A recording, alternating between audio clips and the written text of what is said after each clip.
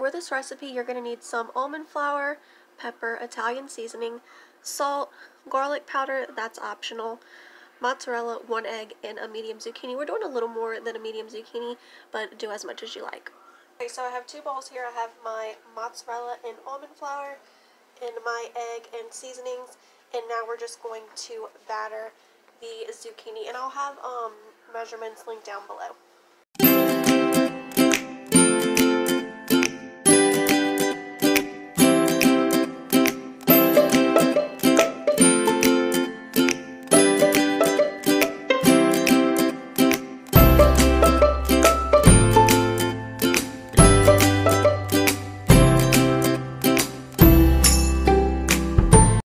It goes into the dash air fryer on 400 degrees for 5 minutes.